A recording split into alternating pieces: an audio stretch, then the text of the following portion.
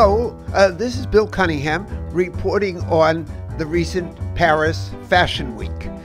And everywhere you look, it's marvelous. The Karl Lagerfeld show for Chanel, the settings have long been amazing and people just can't wait to see them.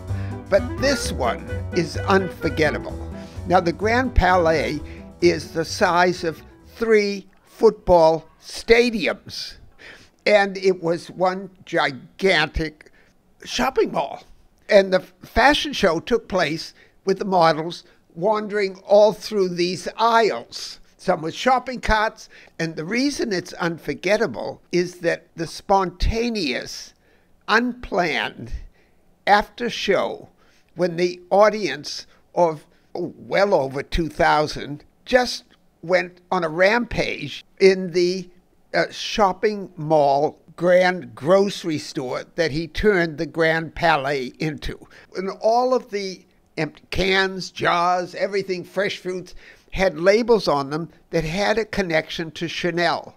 But you had to see the audience. When it was over, they thought they had complete liberty to take souvenirs. And people were lugging all this stuff, and they had a big checkout counter. Well, on the way out, unbeknownst to all the people that were gathering up all the goodies, the security forces were checking the bags and confiscating all the stuff the people had loaded up on. People were just ready for a fight. There was one woman that wanted to hit the security guy over the head with the cocoa box, and others with cabbages, fresh cabbages and oranges. I thought, my God, if they start throwing those at each other, it'll be priceless.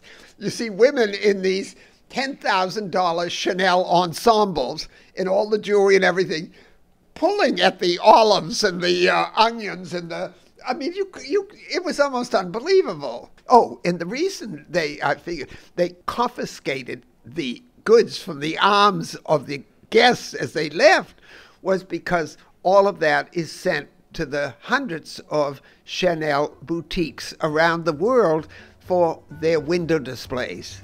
Lagerfeld, you got to hand it to him. He is a genius. Everything you could possibly think of, the imagination and thought. This is what makes Paris different from any fashion center in the world. Certainly Milan and New York and London make beautiful clothes and lovely, but the way the French package it and present it, you might as well give up ever trying.